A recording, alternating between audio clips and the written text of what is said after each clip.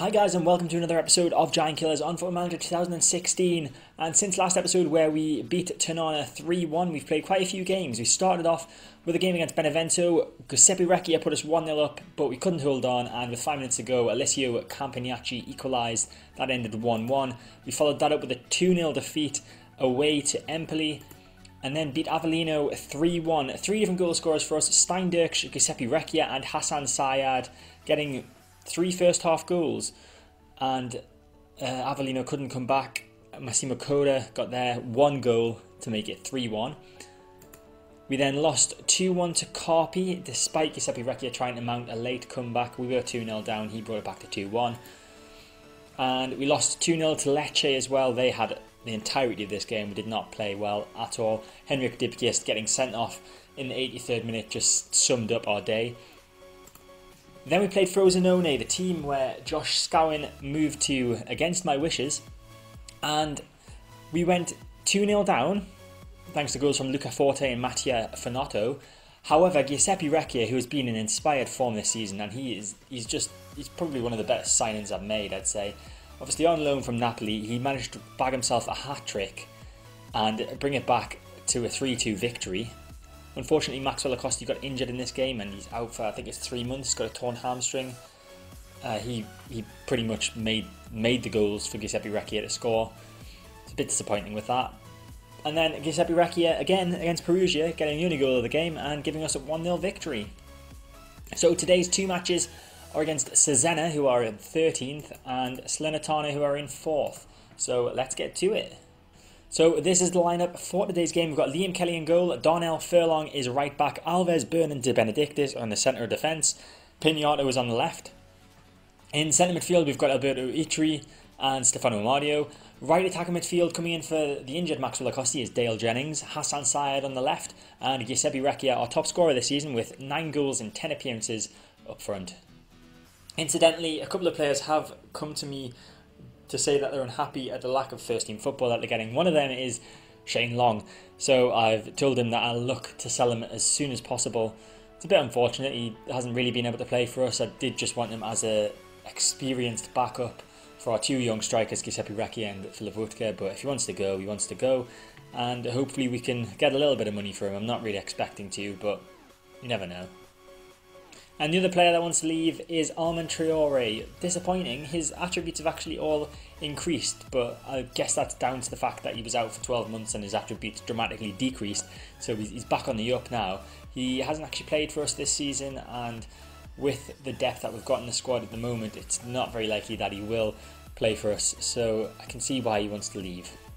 So Cesena are 6-4 favourites for this one. We are 13-8. Cesena's key man is Loic Nestor. He is a 32-year-old French under 21 international. He plays at centre back, valued at £32,000. He's got an average rating of 8.02 this season, and from centre back he's managed to get 5 assists. It's quite impressive. He must have been playing right back at some point during the season, but he seems like a good player. I can see why he's their key man. And then our key man is Giuseppe Recchia, who, like I said before, has 9 goals in 10 games so far this season. Victory today can send us up the table as high as 4th, which could possibly take us above Fiorentina, who are obviously the big fish in this small pond of Serie B. This team talks have gone well, morale is pretty high, so hopefully we can capitalise on the high morale and get another win today, which would be a 3rd in a row. It would be a very nice way to continue our start to the season. Free kick, and it's Petrucci, great save and cleared by Sayad. That free kick was in a very dangerous position. I don't know who gave that one away. Incidentally, Dale Jennings has picked up a bit of a knock. He does seem to be recovering though, so I'll just have to keep an eye on that. Obviously Acosti got injured in the same position as him, so we probably have to bring on Shane Long, I think.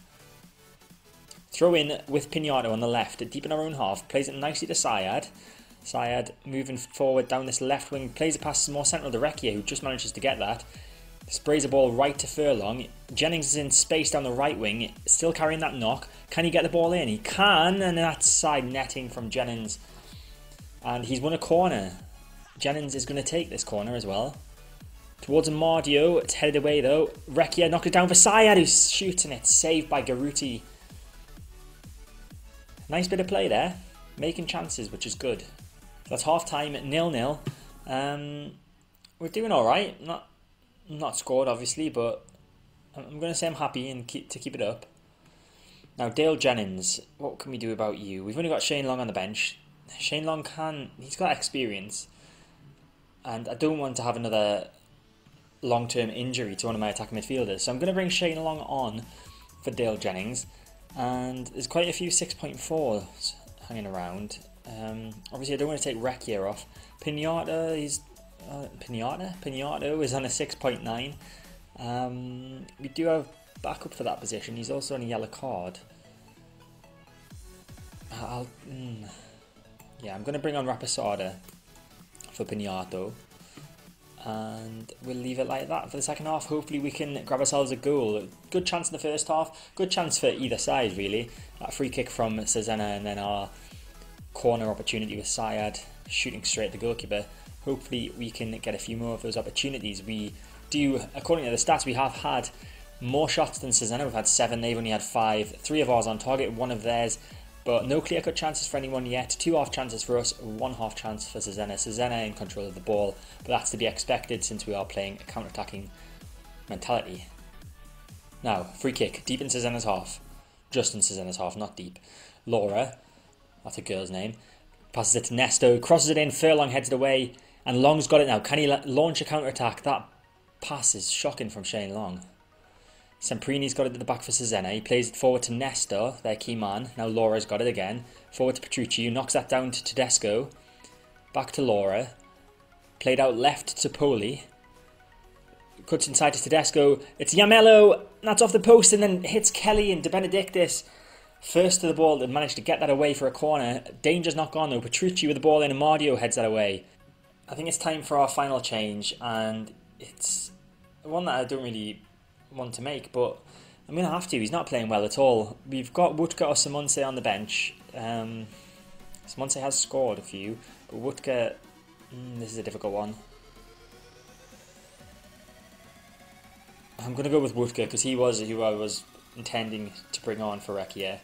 Dan Simonse has scored off the bench in the Italian Cup, I think it was, but Philip Wutka, we need to give him some game time. He's not had much this season, if any. Kelly with a goal kick. Could this be a chance for us? The ball's towards Long, knocks it down to Itri. Now Mardio. Wutka's straying offside. In the corner of my eye I can see. Furlong's got it on the right.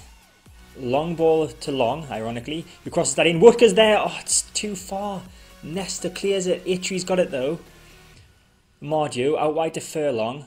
Long's in space if you can find him. I think he's going to try and take it himself and he loses the ball. Poli clears that. Alves wins it in the air though. No Mardio. Chance is still on. If we can find someone. It's Furlong with the ball on the right. Goes past the defender this time. Can he cross it?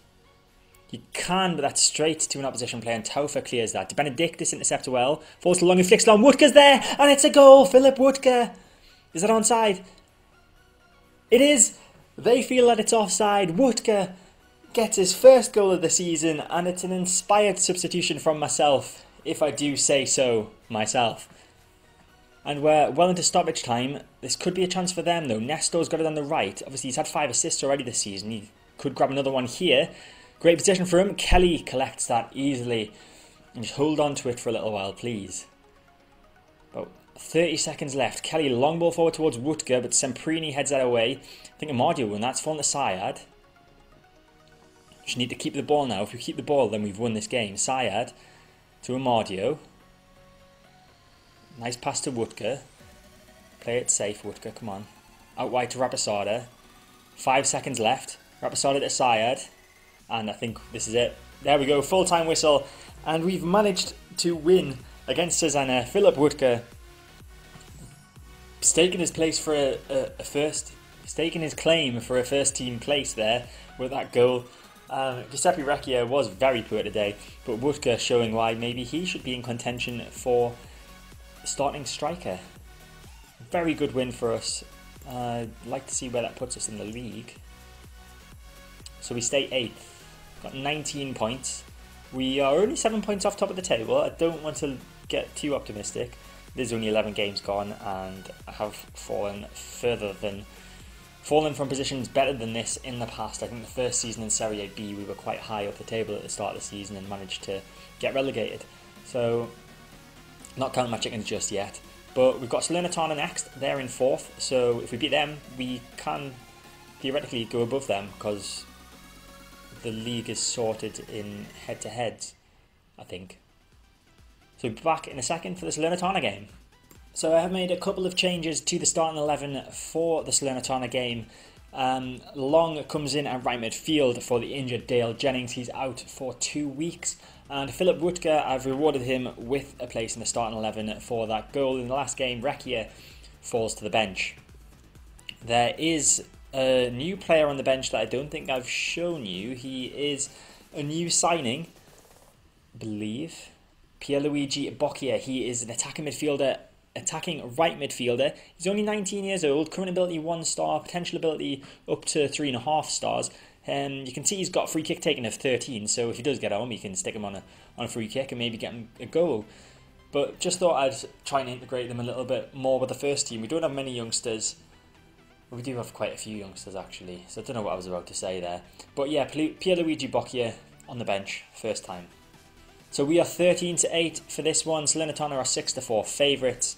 Giuseppe Recchia, our key man, despite the fact he's on the bench, 9 goals in 11 games for him so far this season. And their key man is Alessandro Calcio, who has created 8 goals in 10 games so far this season and has an average rating of 7.74. He's a 23-year-old Italian and he's valued at £175,000. I've scouted him in the past, but he isn't interested in joining me. He has pretty good attributes as well.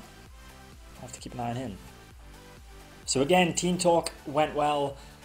Hopefully Philip Wuttke can do what he did last game and get himself a goal. Obviously it's a bit of a risk dropping my top goal scorer to the bench, but hopefully it's one that will prove to be the right move. Corner for us, first action of the game. Mardio whips it in, Burns there with a header and it's in, it's 1-0. That's our first chance of the game, our first shot, and Johnny Byrne gets his first ever goal for us with an amazing header from an Mardio corner. Completely against the run of play, and that pushes us up to 4th in the table. Incidentally, Philip Wuttke does appear to have picked up some form of knock. He didn't have an injured sign next to his name, but his conditioning did go down to 60% at one point, which is a bit concerning. We would then have to bring on Recchia. I'll have to look into that at half-time, as Salernitana have the ball now with Mbaye, who plays a nice pass to Conti, out wide to Eleutheri, who's the danger man, and that's a great save from Kelly from Latte Lath. Eleutheri, like it said at the beginning of the game, he has got lots of assists this season. We do need to keep an eye on him. I have got the team to close him down and all the other stuff, apart from hard tackling. Don't want to kick him too hard. So that's half-time, and we go 1-0 up at half-time against Salernitana. This would be a very impressive result if we manage to hold on. Philip Wuttke now, 70% condition, not too pleased with that. His rating also 6.5, not pleased with that. So I think he is going to come off. We're going to bring on Giuseppe Recchia. I'll just do the first half. No, it's because I was reading what my assistant manager was saying. We'll just do the team talk. Things are going well. I know you're capable of better. And that seems to have worked. So, the question now is, Philip Wuttke, does Simonse come on or Recchia? And the answer is obviously Recchia. Other people that aren't performing well, De Benedictus isn't playing too well. I am always wary of changing a centre-back, so I'm not going to do that in this instance. We'll see how he gets on in the second half. Possibly take him off then. We do have Lapis Kiakis on the bench, who can come on and play in that position. But we get the second half underway with Salernitana. Hopefully we're going to get a surprise 1-0 victory today. Sayad defending well there, knocking the ball out of play. Substitution time, and it's going to be Hassan Sayad that's going to have to come off. His condition is down to 64%. I don't like to see that.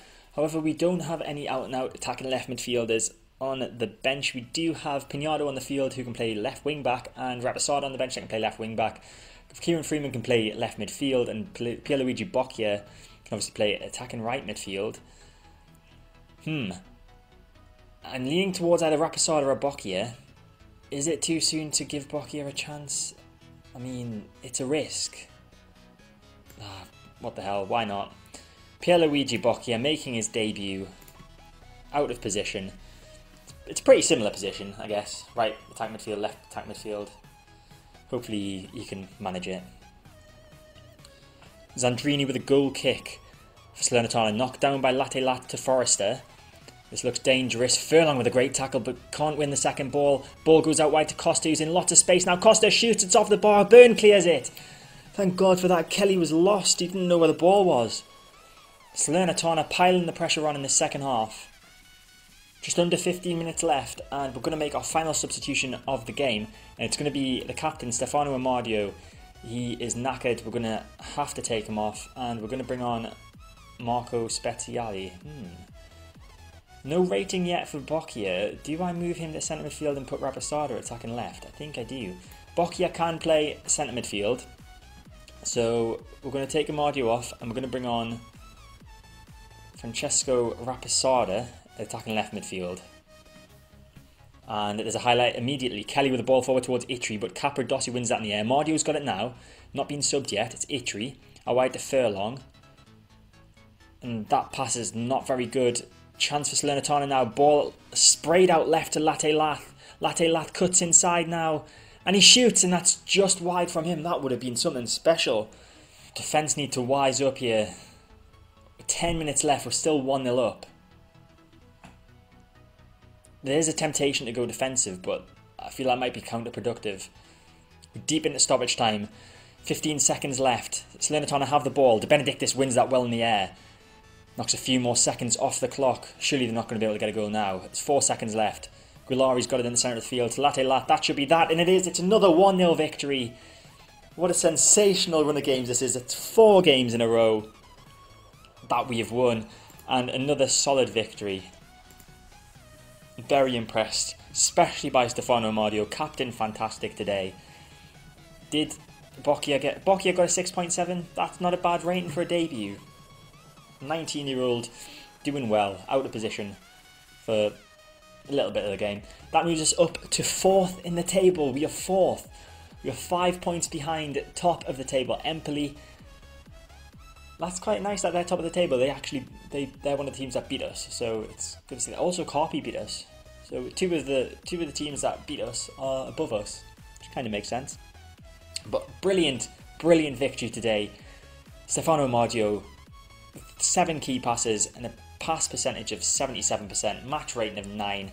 Excellent stuff. So next episode, we're going to do the 2 games before the Christmas break, which are Fiorentina, which is obviously probably the biggest game of the season, I would say, in terms of stature of clubs, and Cittadella. So we've got quite a few games to play offline in the meantime, but we'll be back in the next episode with the Fiorentina Cittadella games. So that is it for this episode. Hope you enjoyed it.